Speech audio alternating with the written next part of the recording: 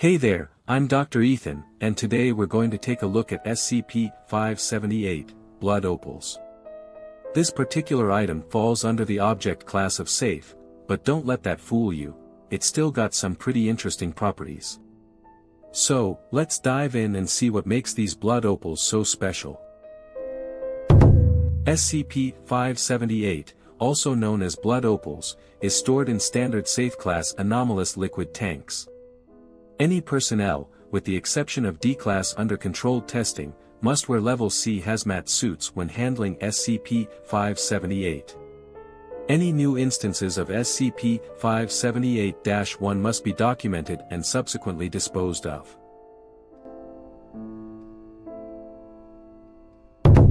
SCP-578 exhibits anomalous properties upon contact with human blood.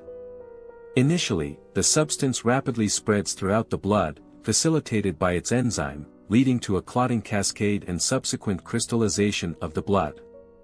This crystallized blood is denoted as an instance of SCP-578-1, and approximately 1.7 milliliters of SCP-578 is needed to fully convert a liter of blood. The chemical structure of SCP-578-1 resembles opals, consisting of hydrated silica. Throughout the crystallization process, blood cell clots become ensnared within the SCP-578-1 structure, resulting in a vivid red coloration. Scientific tests have confirmed that the absence of these blood clots in the SCP-578-1 structure leads to a considerably weaker structure.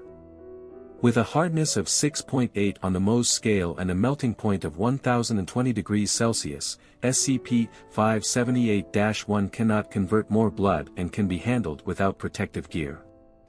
During a Foundation raid on a Marshall, Carter, and AMP, Dark Limited facility, SCP-578 and several hundred instances of SCP-578-1 were initially uncovered.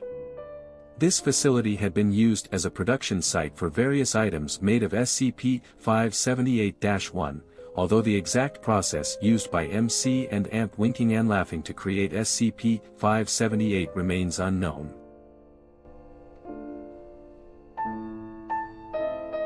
We at Marshall Carter and Dark specialize in catering to an exclusive clientele with refined tastes. We understand that individuals of your caliber seek only the highest quality jewelry, which is why we are proud to present our extraordinary blood opals. These unique gems are crafted from the sap of human veins and set into stunning pieces of jewelry, showcasing the perfect blend of art and luxury. In ancient Greek mythology, the ichor of the god's veins was said to grant mortals agelessness and immortality. Similarly, blood opals are believed to exude an aura of rejuvenation and regeneration, bringing vitality to the wearer and adding vibrancy to their life. This holiday season, express your love and appreciation for that special someone with a unique and meaningful gift. What better way to show you care than with a piece of jewelry that symbolizes life and vitality? Item hashtag 0676 recovery date /